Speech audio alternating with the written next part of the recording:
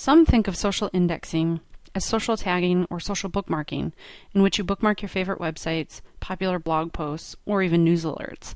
HeinOnline is now looking at social indexing from a scholarly perspective, bringing to you for the first time in a digital environment the concept of viewing most cited law review articles.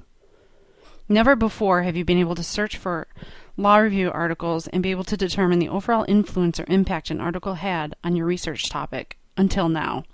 In HeinOnline's Law Journal library, you can run a search for right to privacy, for example, view your results, and see how many times each result is cited by other scholarly law review articles. Let's take a look at this research approach in action.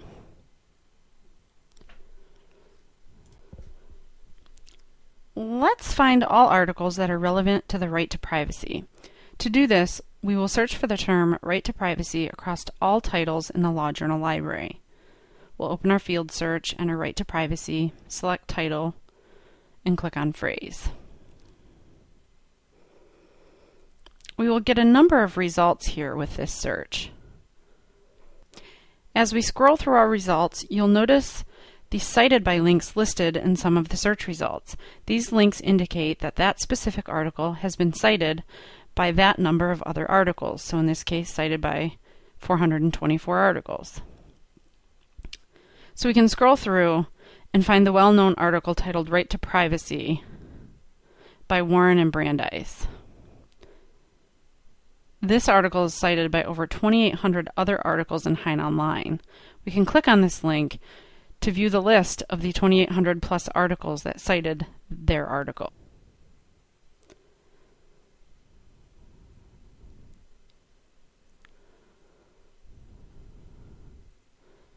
Now, to focus in on a specific topic, for example, the Supreme Court case involving New England life insurance that discusses the privacy issue, we can click on Search within these results and search for keywords within those 2,800 articles that cited Warren and Brandeis' article. So, for example, we can enter text, open quote, New England life insurance, end quote, into the search box and then click Search.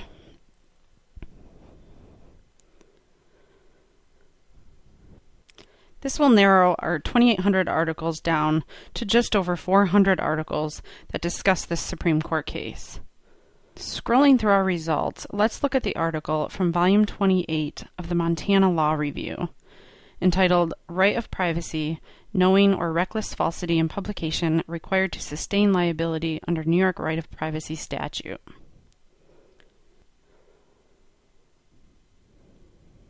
As we read the context of this specific article, the author William Carl backs up Warren and Brandeis' argument by citing several cases from the English Report's full reprint series, allowing us to look back at the privacy issues from the 1600s and the 1700s, something that we've never previously been able to do. And we can link directly to these cases and continue researching privacy issues amongst early English cases in HeinOnline.